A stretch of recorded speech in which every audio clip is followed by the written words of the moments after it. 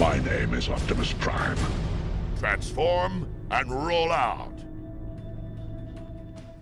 Hello, people of the internet. Today we're going to be doing a quick run through of how to set up the MechaGodzilla model from Godzilla vs. Kong in SFM. A number of people have asked me how do I set this guy up, because obviously he's a bit of an awkward model to work with, given the initial model file size.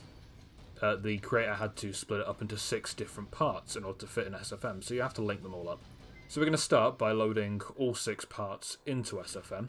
Make sure you don't duplicate them, because obviously the geometry is different for each set. So we're then going to key the first animation set and paste those keys onto the others in order to line up the geometry.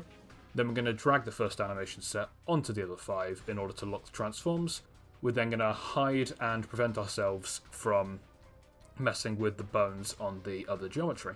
And as you can see, just through that simple method, we now have MechaGodzilla ready to animate, and we can get him all posed up nice and lovely.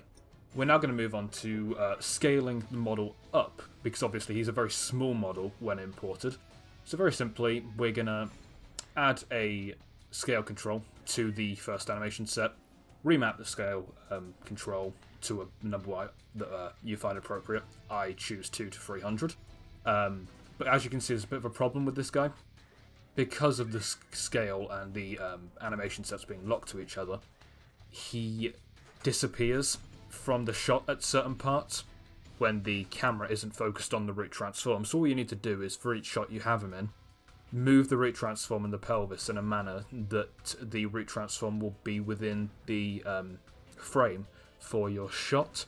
You'll have to do this with every shot. If, say, for example, you want to focus on the head for one, or focus on the tail for another shot, the root transform will have to be in the area for the camera in order to get it to work properly.